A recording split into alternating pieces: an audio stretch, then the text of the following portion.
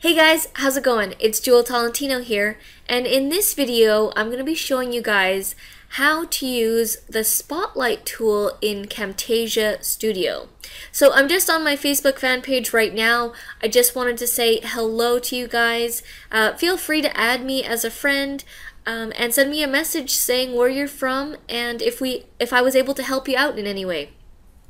Alright, so I'm going to show you an example of what the Spotlight tool in Camtasia can do for you before I actually go into it. So I'm just going to play you a little test video that I created using the Spotlight tool. So right now this is like a picture video of our schedule for our YouTube videos. So we've got videos Money Mondays, Biz Tip Tuesdays, Video Studio Wednesdays, Thrive Thursdays, and Dream Driven Fridays. So I'll just play the clip right now.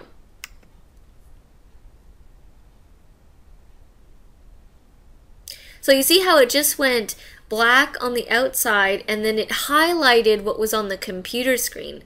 That's how you use the Spotlight tool in Camtasia. That's what it can do for you. So let us head over into Camtasia right now and I'll show you guys how to do this. So you generally want to use this tool when you're wanting to do a spotlight on something on the screen that you're showing, whether it's a screencast or if it's on a picture or something. If you want people's attention to be in a certain area and blank out everything else, then that's when you would use the Spotlight tool, like how we just did in this photo here. We blanked out everything else, but we wanted your attention to be on the actual schedule.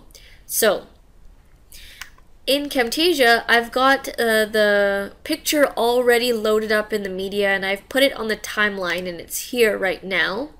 So when you are ready to use the Spotlight tool, you'd basically make sure that nothing else is highlighted, head over to the callouts button, click that, then click this down arrow here, go to the special area, and if you hover over this, this is the Spotlight tool. So you just click that. So that will pop up here on the right, and you just want to move it to how you'd like your spotlight to be. So we want it to go around the computer screen, and you'll notice that everything else around it is darker and a little bit blurry. It's out of focus. So when you have what you want, you just leave it like that. I'm going to move it a little bit more to the middle so you guys can see it before and after. And you can also play around, before I play it, you can also play around with the intensity. So the intensity of the blanked out part. So right now it's at 50%, and you can go a lot darker to making it black, or you can have it just like slightly transparent, or that's like nothing, that's completely bright.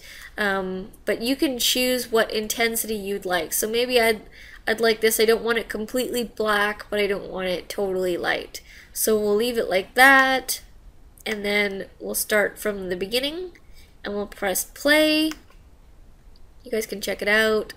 So there it goes, and then it does the spotlight on the actual schedule that I've chosen, and then it comes back out. You can also play around with the fade in and the fade out features. So if you don't want it to fade in or fade out, and you just want it quite like for it to just pop up and happen, I'll show you what that looks like.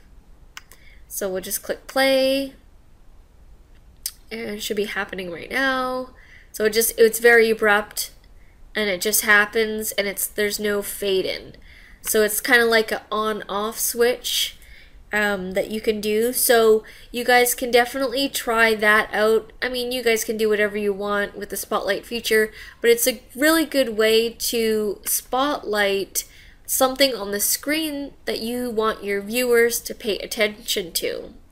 So that is this video. Really simple to do. After you've inputted that and you're finished with the rest of your editing, then you would render the video and then you'd have the final cut of it.